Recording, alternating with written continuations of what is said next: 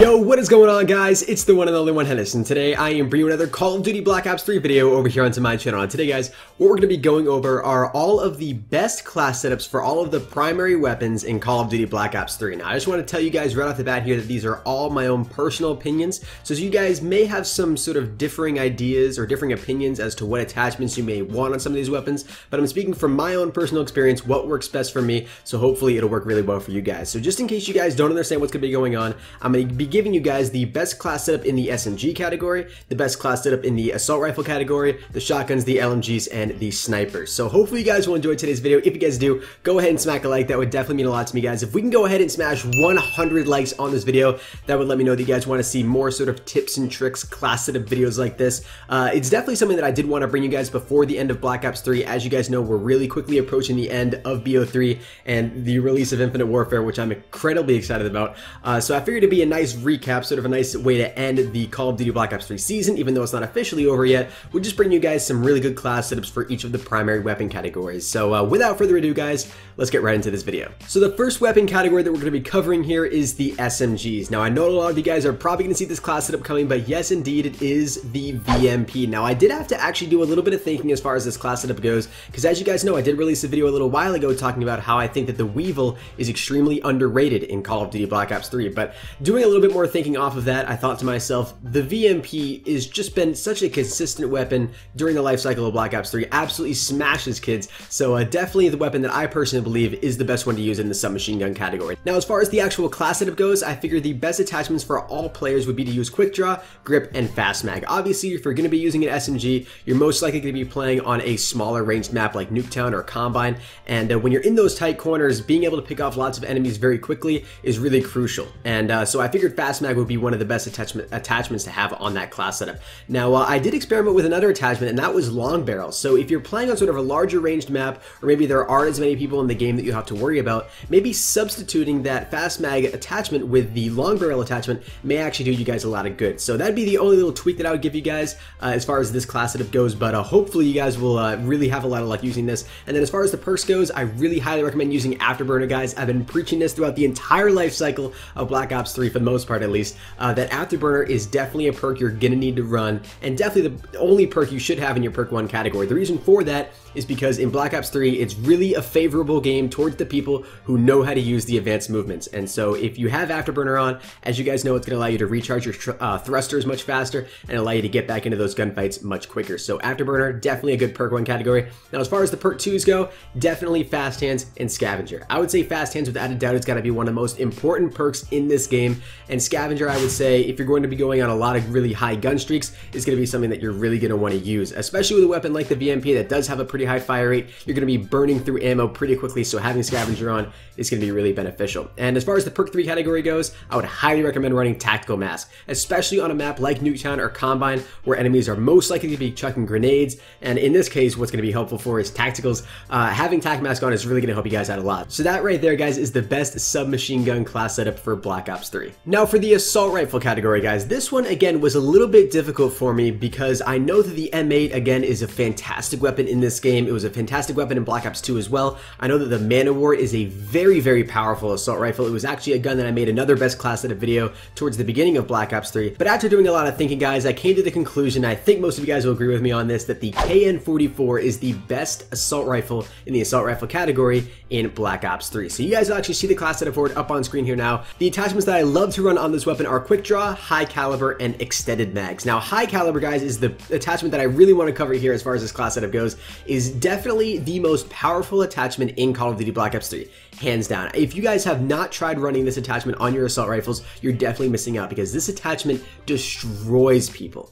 It absolutely destroys people. I have been sometimes able to get 2-shot kills against people when using the high caliber attachment if the shots are in the upper body range. So definitely an attachment that you're gonna need to run on any assault rifle. Even if you're not using the KN-44, guys, use high caliber. A very, very powerful attachment. Now, the other one is quick draw, aiming down the sights faster. I think that's pretty self-explanatory. It was, again, an attachment that I used on the submachine gun.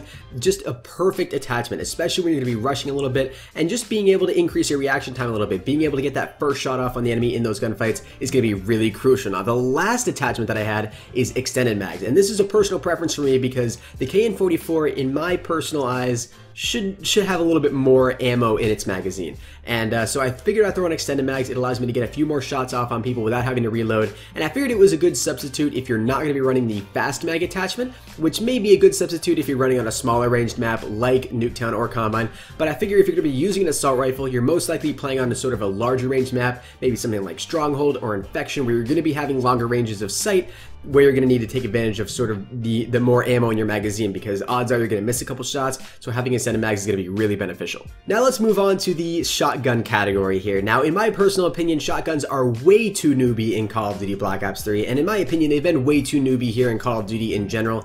But with that out of the way, let's just get into this class setup. So you guys can see here, the best gun that I chose in the shotgun category, hands down for me, has to be the Brecci. And I know that the KRM is another great shotgun. I know the Argus is fantastic as well, but when it comes to best ease of use and most damage and just overall slaying power of a shotgun, I figured the Brecci would be the best setup here. Now, as far as the attachments goes, I chose fast mag, extended mag, and long barrel. I'm telling you guys right now, long barrel is a crucial attachment for this weapon. You can still kill people at fairly long distances without using long barrel, but it's going to allow you to decrease the amount of shots necessary to kill people at those long ranges when you have long barrel on. And then fast mag and extended mags, absolutely crucial, especially because you're going to be using a shotgun class setup most effectively on a map like Nuketown or Combine. So being able to reload faster and have more ammo in your magazine is going to be really crucial, because spawns going to be flipping, enemies are going to be spawning in large groups all at once, so the more ammo you have, the better. And as far as the perks go, Afterburner, Fast Hands, Scavenger, and Tactical Mask, once again, you guys can see the best perks to go ahead and use in this game, in my opinion. Now let's move right along here to the LMG category. Now this, for me, guys, has to be one of my favorite categories in Black Ops 3 as of recently. Most of you guys know me if you've watched some of my videos that I'm a very rush happy player,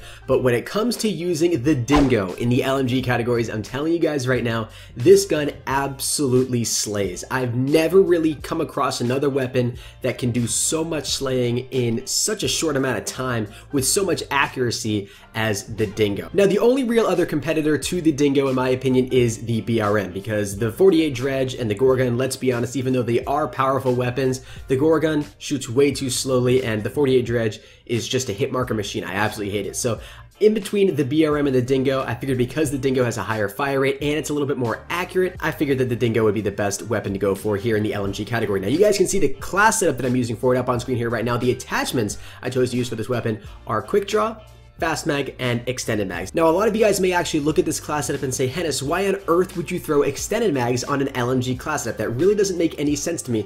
Well, guys, when you're using an LMG, odds are you're going to be playing a little bit more back, right? You're going to be in an anchor position, probably trying to take out lots of enemies at once, whether you're playing hardpoint or maybe trying to cover a flag in domination. So being able to have as much ammo as possible is going to be incredibly crucial. Now, I figured to go along really well with that extended mag attachment would be the fast mag attachment. Now, the fast mag, guys, for me personally, just is necessary on all LMG class setups. And this may just be for me, though, because I'm a very rush happy player, so I'm going to be rushing up into the enemy spawns, and being able to knock off a few seconds on that reload time is really important. Now, as far as the perks go for this class setup, I would highly recommend using, again, what we've covered before: Afterburner, Fast Hands, Scavenger, and Tactical Mask. And Afterburner, especially on a class setup like this, guys, when you're using an LMG, being able to thrust a little bit higher and move a little bit quicker and recharge your thrusters that much faster is going to be really important when using a heavy weapon like an LMG. And the very last class setup that we're going to be covering here, guys, is for the sniper category, and I would highly recommend using the Locust. Now, you guys are going to see the class setup for it up on screen here right now.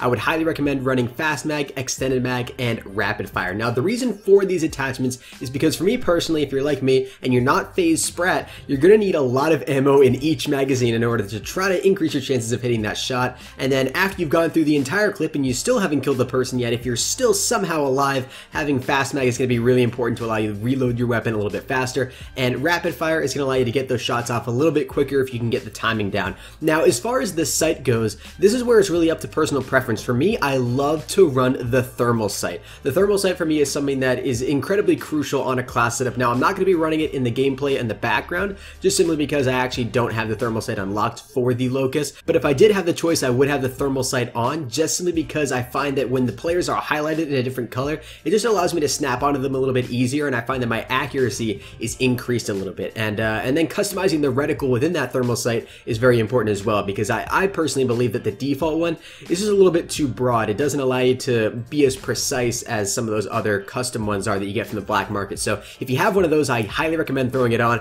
And then as far as the perks go, guys, the only thing that's missing from this class setup is Scavenger. And the reason for that is because I don't think a lot of you guys are going to be going on long gun streaks with a sniper, but if you are, props to you. Definitely recommend throwing on Scavenger in that case if you are phase sprat. But for the most average players, again, Afterburner, Fast Hands, and Tactical Mask are going to be the most crucial perks you're going to want to use. So anyways, guys, I really hope you all did find this video beneficial and these class setups as being helpful. If you guys did, go ahead and smack a like, guys. That would definitely mean a lot to me. Like I said, if we could hit 100 likes on this video, that would be awesome. It was a lot of fun putting this video together, and I think as a whole, these class setups will be pretty beneficial to you guys. And it was just a good way for me too to kind of go through all of these classes and all of these guns and all these categories and find what the best class setups are in Black Ops 3. So drop a like if you guys did enjoy. Subscribe to my channel if you guys are new so you don't miss any more of my content. Comment down below hashtag class setup if you watched up to this point in the video, and tell me down there in the comment section below what your favorite primary weapon category is in Black Ops 3. I'll definitely be interested to hear what you guys have to say. Be sure to go ahead and check out the other videos on screen now if you guys have not done so already. And ladies and gentlemen, that is all. I will see you guys in the next one. Until next time, everybody, keep gaming as always. Stay cool.